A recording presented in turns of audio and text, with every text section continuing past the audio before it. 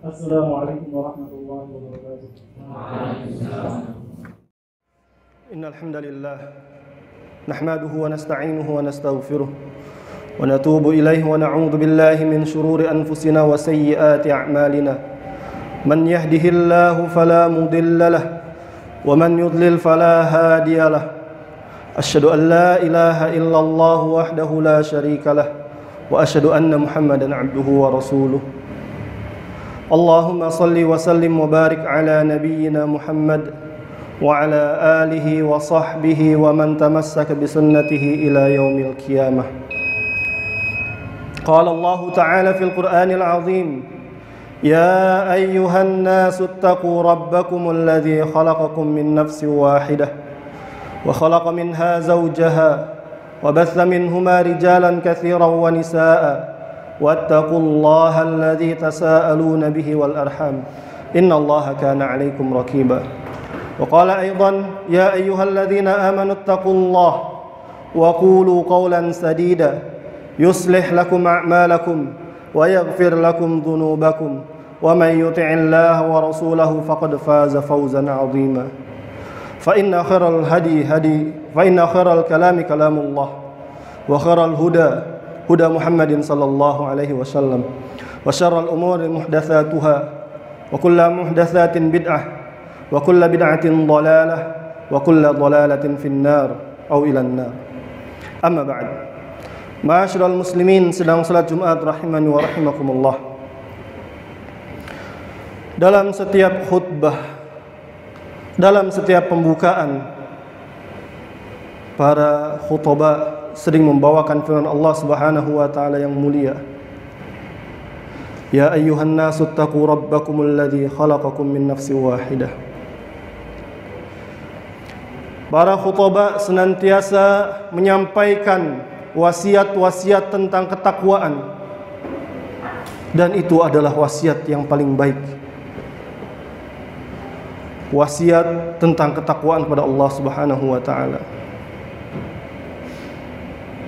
Dan di antara wasiat tersebut adalah ayat Allah Subhanahu wa taala, wahai orang-orang yang beriman, wahai para manusia, bertakwalah kalian kepada Allah Subhanahu wa taala, yang mana Allah Subhanahu wa taala menciptakan kalian dari yang tadinya satu orang, Adam alaihi salam, Nabiullah, yang Allah ciptakan dengan tangannya. Kemudian dari dirinya dibuat istrinya, yaitu Hawa. Kemudian berkembang biak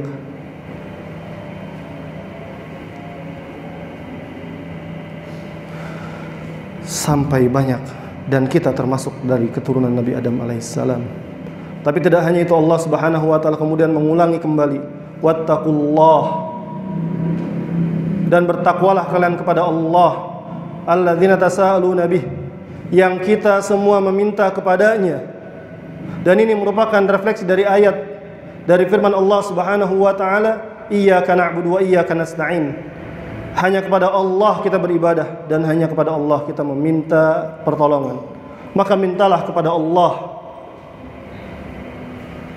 Kemudian Allah Subhanahu wa taala melanjutkan, wal arham, dan bertakwalah, berhati-hatilah terhadap al-arham, yaitu keturunan, yaitu rentetan silsilah kekeluargaan kita.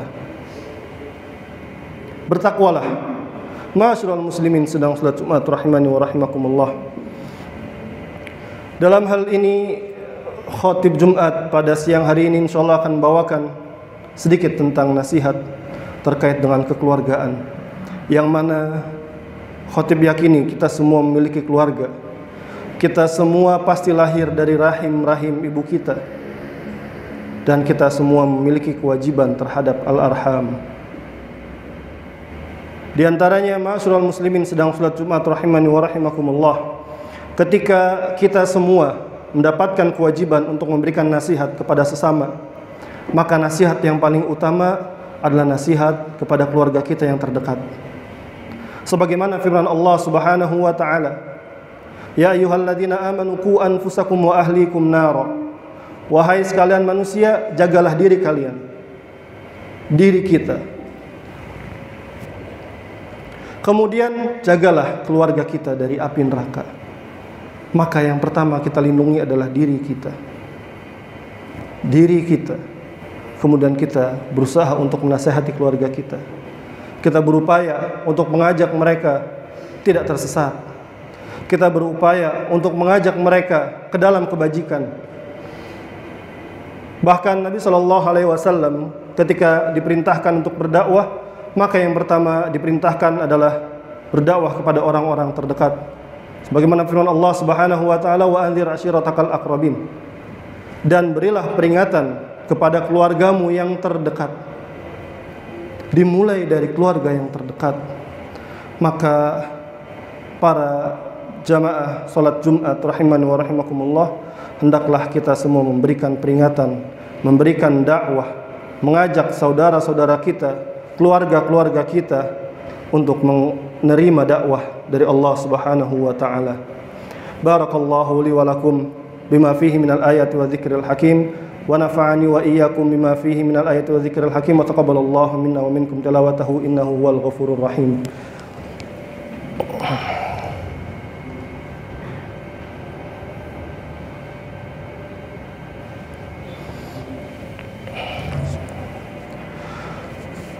Alhamdulillahi Rabbil Alamin, wa afdalus salati wa ahsanut taslimi ala nabiyyina Muhammadin wa ala alihi wa sahbihi wa man tamassaka bisunnatihi ila yaumiddin. Amma ba'd. Ma'asyiral muslimin sedang salat Jumat rahimani wa rahimakumullah. Tentu saja mungkin kita sudah berupaya untuk berdakwah kepada saudara-saudara kita, kepada keluarga kita, yang mana mereka semua memiliki hubungan kekerabatan kepada kita, hubungan rahim di antara kita. Maka ma'asyiral muslimin sedang salat Jumat rahimani wa rahimakumullah, khatib di sini kembali lagi mengingatkan untuk senantiasa bertakwa kepada Allah Subhanahu wa taala. Karena Allah Subhanahu wa taala menggambarkan bahwasanya al-akhilla yauma idzin ba'dukum li ba'din adu illal muttaqun. Bahwasannya seorang keluarga, seorang saudara, seorang yang berkerabat, mereka akan menjadi musuh antara satu dengan yang lainnya, illal muttaqun, kecuali orang yang bertakwa. Maka ma'asyiral muslimin sedang salat Jumat rahimani wa rahimakumullah, hendaklah kita saling menasihati saudara-saudara kita terhadap ketakwaan kepada Allah Subhanahu wa taala, sehingga nantinya di hari kiamat nanti kita semua tidak menjadi musuh bagi yang lainnya. Innallaha wa malaikatahu yusholluna 'alan nabi ya ayyuhalladzina amanu shallu 'alaihi wa sallimu taslima. Allahumma shalli 'ala Muhammad wa 'ala ali Muhammad kama shallaita 'ala Ibrahim wa 'ala ali Ibrahim fil 'alamin innaka Hamidum Majid. Wa barik 'ala Muhammad wa 'ala ali Muhammad kama barakta 'ala Ibrahim wa 'ala ali Ibrahim innaka Hamidum Majid. Allahumma ighfir lil muslimina wal muslimat wal mu'minina wal mu'minat al-ahya'i minhum wal amwat innaka sami'un qaribun mujibud da'wati ya qadiyal hajat. Rabbana la tuzigh qulubana ba'da idh hadaytana wa hab lana min ladunka rahmah innaka antal wahhab. Rabbana hab lana min azwajina wa dhurriyyatina qurrata a'yun waj'alna lil muttaqina imama. Rabbana atina fid dunya hasanah wa fil akhirati hasanah wa qina adzaban nar wa qina adzaban nar. Ibadallah, innallaha ya'murukum bil adli wal ihsan wa ita'i dzil qurba wa yanha 'anil fahsya'i wal munkari wal baghi ya'idukum la'allakum tadhakkarun fadhkurullaha yadhkurkum washkuruhu 'ala ni'amihi yazidkum wa la dzikrallahi akbar. Aqimussalah.